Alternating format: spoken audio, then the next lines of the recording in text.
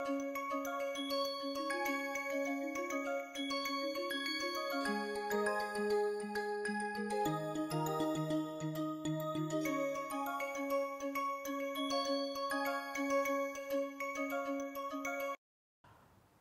we know, quantum mechanics is all about orthonormal functions. The wave functions that we use are almost always when we talk about exact solutions, they either form an orthonormal basis or they are made up by linear combinations of functions that form a complete orthonormal set. So, it makes sense at this stage of our discussion to see what happens when we express trial functions as a linear combination of orthonormal functions. Okay? And we know about the properties of orthonormal functions that we have studied in the past. Great. So, what we will do is we will do that and we will actually come back to particle in a box with a little bit of twist when we talk about orthonormal functions. So, let us quickly recap what we learned in the previous module about variational calculation that we performed for particle in a box. There we had represented the wave function as C1 F1 plus C2 F2, where F1 was x into 1 minus x, F2 was x square into 1 minus x whole square. Are they orthonormal? Okay, you figure out, but they are definitely not the functions that we get by solving the Schrodinger equation exactly that we have done towards the beginning of this module of this course. So, and this is the Hamiltonian minus h cross square by 2m d2 dx2. So, what we did was that we wrote this secular equation and then we found out the expressions for all of these matrix elements H11, H12, H21, H22, S11, S12, S21, S22. And then knowing these expressions and substituting E dashed for Em by h cross square, this secular determinant simplified into this form 1 by 6 minus E dash by 30, 1 by 30 minus E dash by 140, 1 by 30 minus E dash by 140, 1 by 105 minus E dash by 630. That determinant is equal to 0. This expands as a quadratic equation which has two roots 51.065 and 4.93487. Of course, out of these this is a lower value, that this is ground state energy. And then what we did is we wrote this in terms of h cross square by m and we compared this minimum value that we got of energy with the exact value of energy that we got earlier, and we see the agreement is really good. If you go to the 6th place of decimal, there is a difference between the calculated minimum value of energy and the calculated exact value of energy that we got earlier. So, we are good here, but then just because it has worked nicely for particle in a box does not mean that it will work if we use arbitrary wave functions for more complicated systems. We want to simplify it. That is why we want to talk about orthonormal basis. So, in this linear combination that we have, we want to write these fn's that are members of a complete orthonormal set. Of course, even before going there, if we simply write this expression, then no matter whether fn's are orthonormal or not, you will get this kind of a secular determinant. Okay? Last time we had just 2 by 2 determinant, this will be n by n determinant, that is all. And we will get n roots, we have to evaluate the integrals, and the one with lower energy will be the ground state. Okay. Now, when we use orthonormal basis, and we just touched upon this before closing the previous discussion, the expressions become simpler, and expressions become simpler for the simple reason that Sij integral of fi star fj over all space, all function space is equal to delta ij, we know that. When I is equal to j, then you get 1 provided f1, fi and fj are normalized, and of course we are saying that they belong to an orthonormal basis set. So, they are normalized, and if I is not equal to j, then well, once again remember they belong to an orthonormal set. So, if I is not equal to j, then this integral becomes 0. So, what happens to this determinant in that case? H11 minus ES11, this S11 becomes 1. So, this becomes H11 minus E. This 1 2 position S12 becomes 0. So, the second term vanishes completely, you are left with only H12, and that happens for all the other elements all the way until H1n, this S1n also becomes 0. When you go from top to bottom in the first column, all these second terms vanish because they are of Sij type. The 2 term, what happens there? S22 is equal to 1, so you get H22 minus E. So, what we see is that the diagonal elements are all like Hii minus E, off diagonal elements are all Hij, Hji, that kind of thing. Okay. So, this is what you get, H11 minus E, H12, H13, so on and so forth until H1n. Then when you go down, H11 minus E, H21, H21, so on and so forth until Hn1, diagonal elements Hii minus E, that is what you get. And then already the expression has become simpler. What about H12 and H21? Can we say that they are 0? Yeah, actually we cannot. Okay. If you think that they are 0, it is not necessarily correct. We are going to encounter a situation where they are 0, but it is not, that is not the general case. Why? Because if you write this Hij, any I, any j, if you write Hij,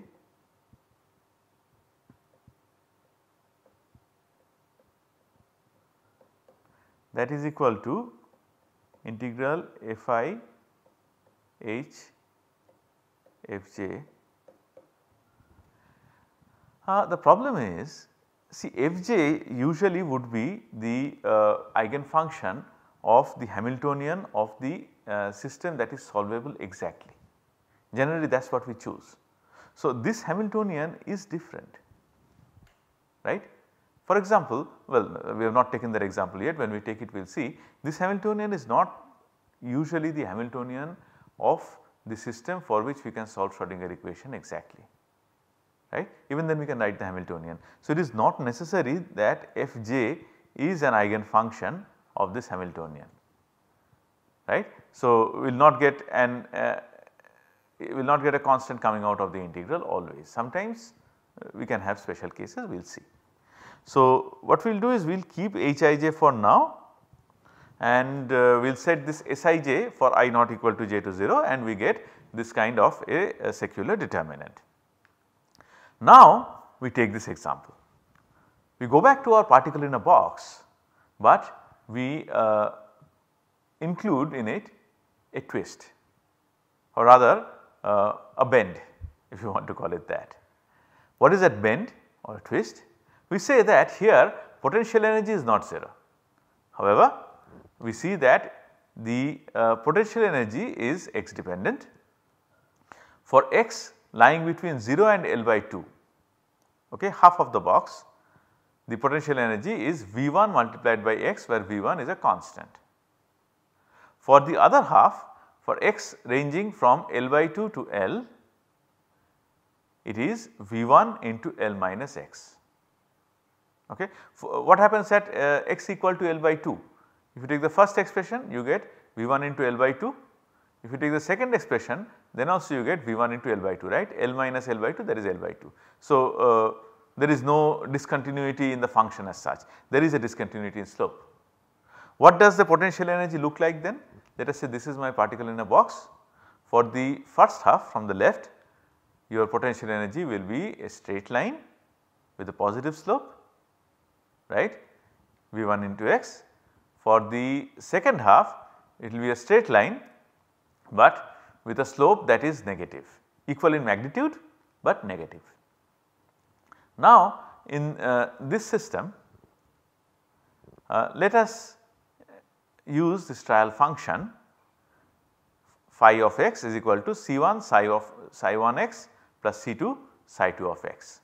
What are psi 1 and psi 2? Remember what we want to do? We want to use an orthonormal function, and while using orthonormal function, it makes sense to use orthonormal eigenfunctions of the Hamiltonian of the system for which we can solve Schrodinger equation exactly. Then things will start making sense. You want to talk about particle in a box.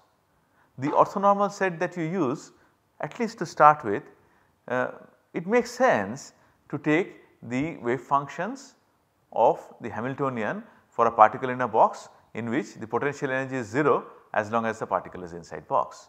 And we know that those solutions are something like this: psi n of x is equal to root over 2 by L sin n pi x by L. N, as we know, ranges from 1, 2, 3, 4 all the way up to infinity, that is the those are the quantum numbers. Okay. So, remember when I say psi 1 of x, I essentially mean n equal to 1 put in this expression. When I say psi 2 of x, I mean n equal to 2 put in this expression. Okay. So, this is the formulation of our problem. As usual, I am not going to solve every step. In fact, in this case you also do not need to solve every step, you need to understand the logic. If you can solve it, then it is even better, but as long as you understand the logic, you do not have to remember the final expression. Please remember that. These are not things where you need to know the formula or anything. Okay? You need to know only the very basic formulae that we already know by now. Please do not try to remember the results, it makes no sense at all. Okay? Try to understand the logic. Okay. So, what will we do now? We know what the potential is, we know what the trial function is, and we have expressed it as a linear combination of the orthonormal eigenfunctions of the Hamiltonian of particle in a box for which V equal to 0 as long as the particle is within the box. Okay. Now, we want to evaluate the matrix elements one by one. I will show you some steps of H11. How do we write H11? Integral psi 1 x star. In this case, of course, star is redundant, it is just psi 1 x is fine because psi 1 of x is fine because it is a real function that left multiplying Hamiltonian operating on psi 1 of x. Let me, for the record, we will refer to it shortly, but let me even now write it once. What is this Hamiltonian? What is the Hamiltonian for your particle in a box for which V equal to 0 inside and V equal to infinity outside? You just have the kinetic energy term, is not it, minus h cross square by 2m, well 1D box. So, I might as well write d2 dx2. That is for the particle in a box that we have studied earlier. In this case, particle in a box with a twist, we have an additional potential energy term which itself changes its expression at x equal to L by 2. So, to write the general expression, I will write that Hamiltonian is minus h cross square by 2m d2 dx2 plus, let me just write u of x. Depending on what x is excuse me, depending on what x is, we are going to use the appropriate expression for u of x, the potential. Okay. So, this is what we will use depending on the value of x. Okay. Of course, we are going to get 2 terms then, is not it? When we expand this integral, first of all there are 2 terms here, and secondly even this second term is different for different ranges of x. So, I have to write 2 integrals, one with limits from 0 to L by 2, the other with limits from L by 2 to L. So, that we can write this analytical form of u of x. So, this is what I will write. 2 by L, where does 2 by L come from? Well, psi 1 psi 2, remember psi, well in this case both are psi 1. So, root 2 by L root 2 by L. So, I will take root 2 by L outside, then integral between limits 0 to L by 2 sin pi x by L multiplying the Hamiltonian that we have written here. In this case u of x is substituted by V1x because I am integrating only up to L by 2, that operating on sin pi x by L dx. Okay. What will the second integral be? Same thing except well similar, except the limits would be from L by 2 to L, and instead of V1x here I will write V1 into L minus x. Okay. This is what it is. So, I have written down the expression for H11, right. What do you get? What do you get if you try to say expand the first integral? Well, that is a final answer. Let me write the first integral.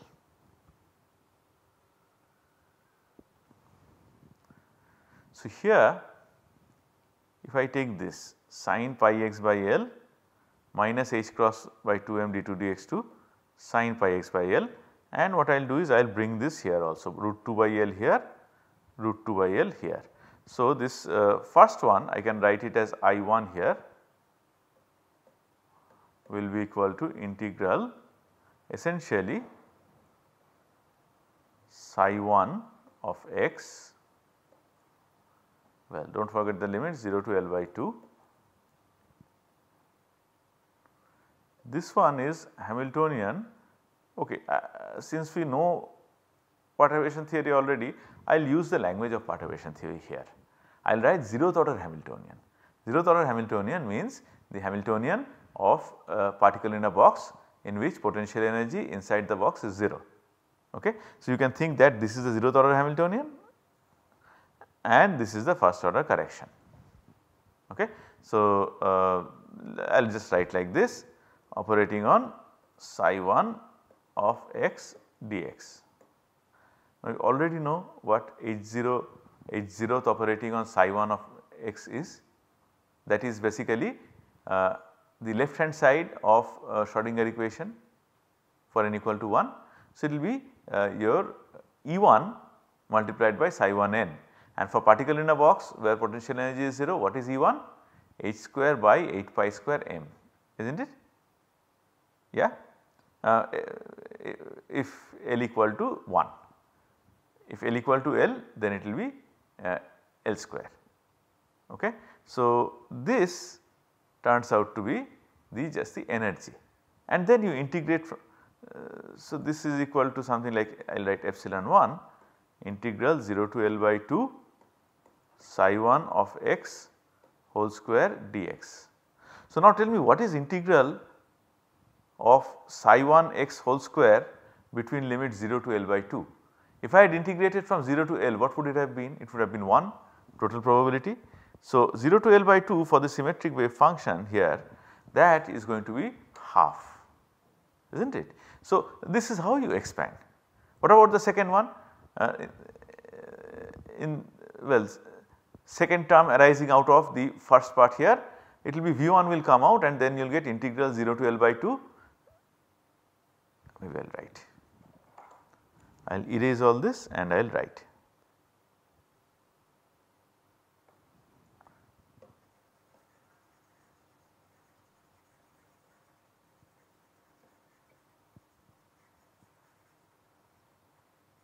Okay, just erase everything.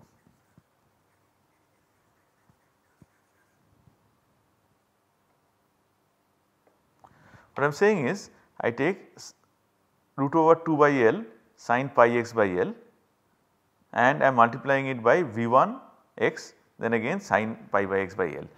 Will you agree that, okay, I will call it I2, I2 will be equal to integral 0 to L by 2, I can write again psi 1 as we discussed earlier multiplied by x multiplied by psi 1 dx, and V1 will come out, is not it?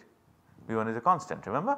So, this will be V1 integral 0 to L by 2 x into sin square pi x divided by L dx.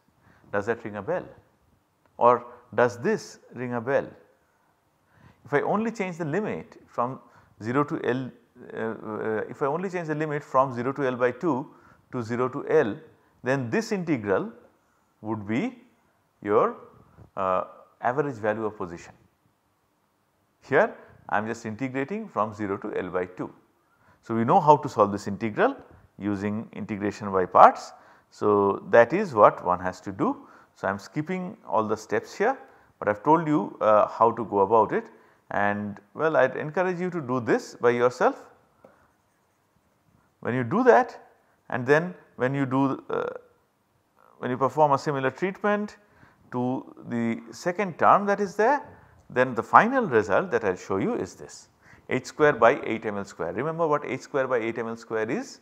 H square by 8 ml square is essentially the energy of the particle in a box when potential energy inside is 0, potential energy outside is infinity. Okay, alright. So, that is what it is, and the second term arises out of well, I will call it the second term because I have written it as V1 into L multiplied by something that arises from the second terms of these integrals. Okay. If you do it, it is a little long, but it is definitely not undoable. Okay. So, this is the result we get. So, this here is our H11.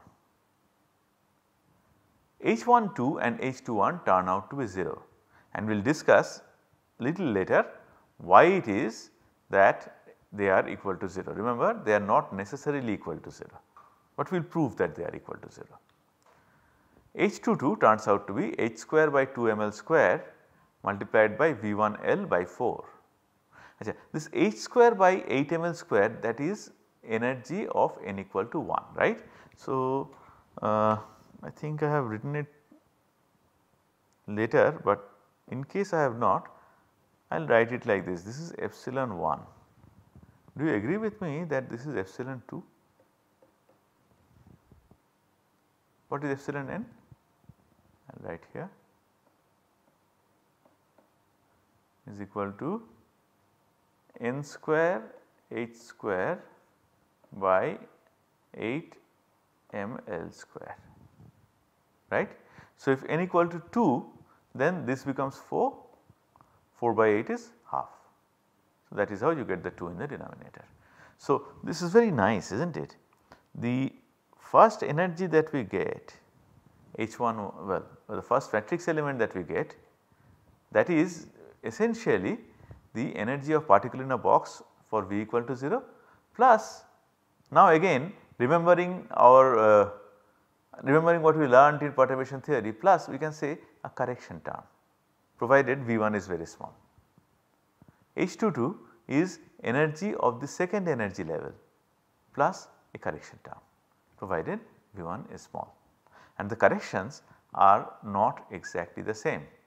Here it is V1L, well, for H22 it is V1L by 4, for H11 it is V1L by 4 plus 1 by pi square. Okay. We will see how this is important, okay. But let us go ahead and finish our discussion. The secular determinant we get is this, okay, and it is very nice because it is a block factorized determinant. Since H12 into since H12 is equal to H21 is equal to 0, we get a block factorized determinant, and block factorized matrices and determinants are lovely because now see the solution becomes so easy.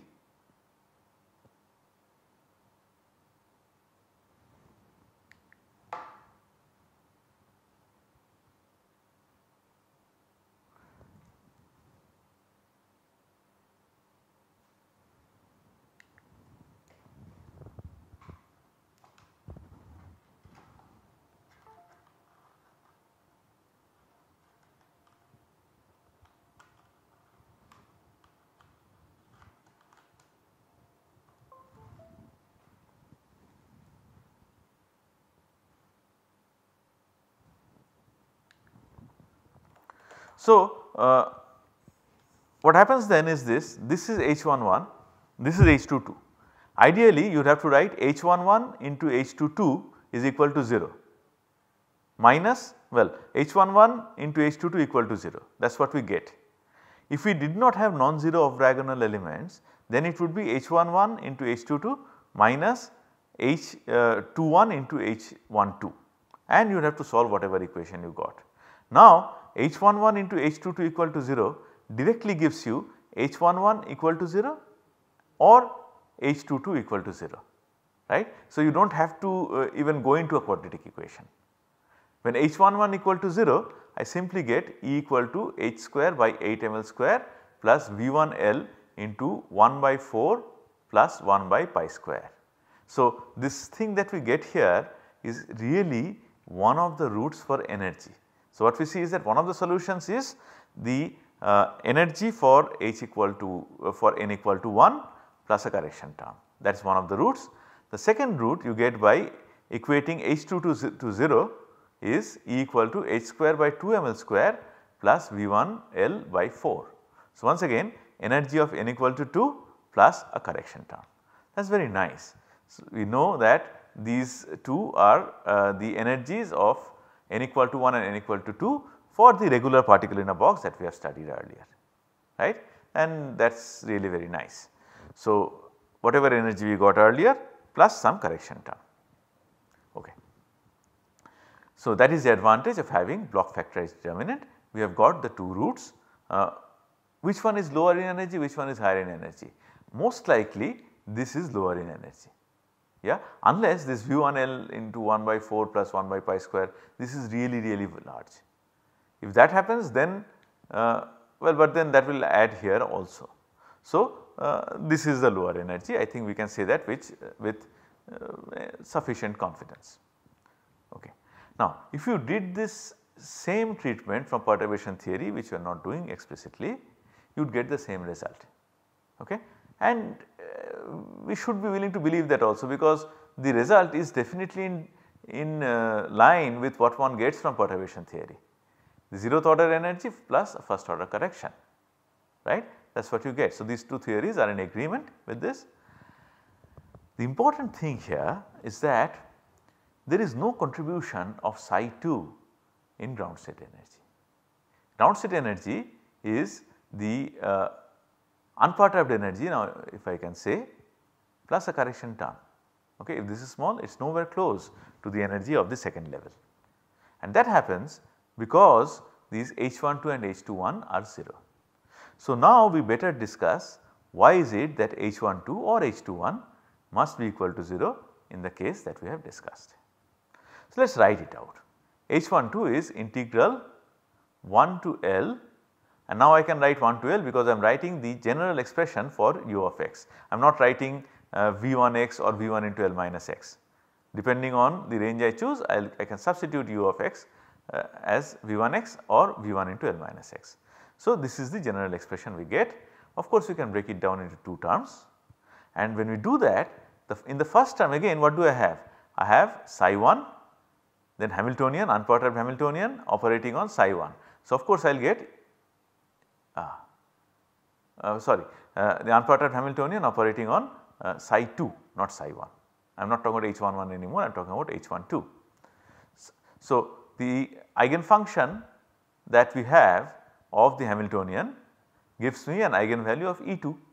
When the unperturbed Hamiltonian operates on psi 2, I get E2, which is constant, comes out of the bracket, integrate from 0 to L psi 1 of x multiplied by psi 2 of x dx. What is that? That is definitely equal to 0, because psi 1 and psi 2 are orthogonal to each other. What about the second integral? Integral 0 to L psi 1 of x u of x psi 2 of x. Actually, to evaluate it, there is no need for me to write the explicit form of u of x, because one thing I know for sure is that it goes up and goes down, remember, it is like a triangle. So, it is symmetric with respect to the midpoint. So, the psi 1 of x is symmetric, that we know already, it is a sine function that does not go through a node. Psi 2 of x is antisymmetric like this, u of x is symmetric. And now we have studied this when we talked about particle in a box, allowed transition, disallowed transition. What happens when the integrand is a triple product of two symmetric and one antisymmetric functions? The integrand is antisymmetric, and we know by now that an integral of an antisymmetric integrand is equal to 0, is necessarily equal to 0. So, both the terms of H12 or H21 for that matter would be equal to 0. That is why H12 and H21 is 0 in this case, and that is what makes life very simple for us. This leads to this interesting observation that psi 2 of x makes no contribution to ground state energy, only psi 1 of x makes a contribution to it. This is a general this is sort of a subset of a more general phenomenon that when we express our trial wave function as a linear combination of orthonormal functions, then the functions with higher energy have lower contribution to the ground state. Okay. So, now let us write again using the notation we learnt in perturbation theory. Hamiltonian is 0th order Hamiltonian plus first order correction. Phi, this is what we have written in our earlier treatment of variational treatment, phi equal to C1 psi 1 plus C2 psi 2. And now we are saying that these psi's are eigenfunctions of the 0th order Hamiltonian with eigenvalues Ej 0th. So, the secular equations we get in this case, what would they be? They would be H11 minus E, H12, H21, H22 minus E, what we have learnt earlier. What is HII? Instead of H11, H22 separately, I will just do HII. This is what HII is, 2 terms. The first term I hope you can see without much hassle, we have done it just now. First term is Ej 0th multiplied by integral psi I star psi I over all space, which will be equal to 1, plus integral psi 1 psi I first order correction to Hamiltonian operating on psi I. So, what is this? The second term?